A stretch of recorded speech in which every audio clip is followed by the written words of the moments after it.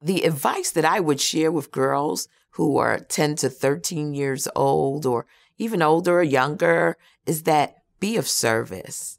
That's where it all begins. I was senior class vice president of my high school, and it's because I reached out to all of the students in my graduating class. I didn't leave anyone out. I didn't hang out with a clique or anything like that, but I made sure that I interacted with them.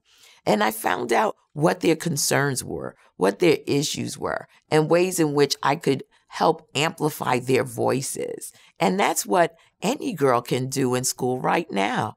We need more girls to step up and say, I will be of service to my fellow classmates, my fellow schoolmates, and they're concerned about issue A, issue B, issue C.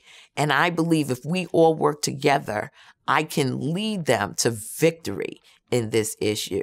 And I know that there are many girls out there that have this ability, have the wherewithal and the gusto to be that leader. And I want to encourage them right now to use that, because who knows? You start where you are today. I started in high school as senior class vice president. You never know where it can take you in life.